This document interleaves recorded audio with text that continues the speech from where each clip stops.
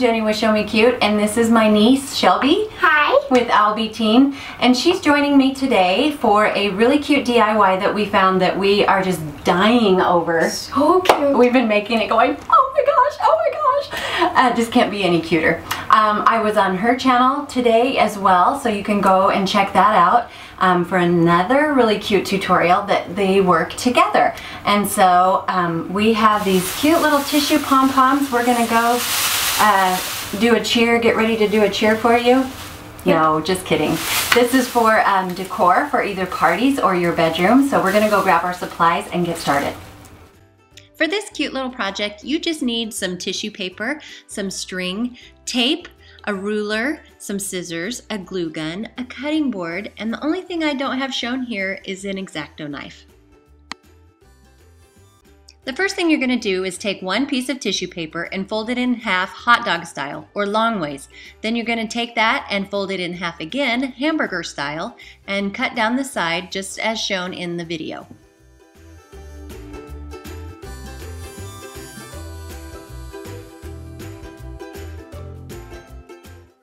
Next, you're going to take your 2 sheets of paper with the folded edge at the top. You're going to place those on your cutting board and get your knife and your ruler, and you're going to start making 1/2 inch cuts all the way across the sheet, leaving about 1 inch at the top.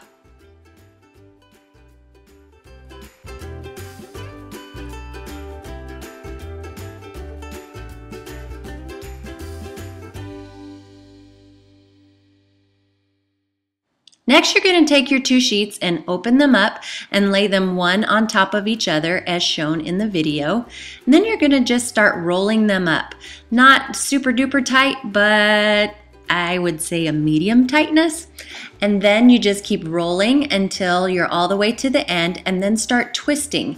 And you're just going to twist it until it gets tight enough until you can fold it over in half and make a little loop.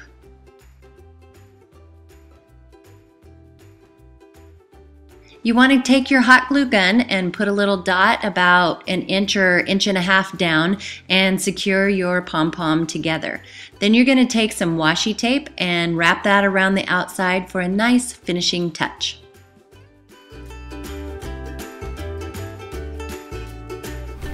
Okay, the very last thing when you finish all of your pom-poms is you're going to take a piece of string. And in our case, we've chosen to use this twine. And you should have a little loop or hoop, a hole, a section, a spot, hopefully big enough that you can thread. Oh gosh, this one.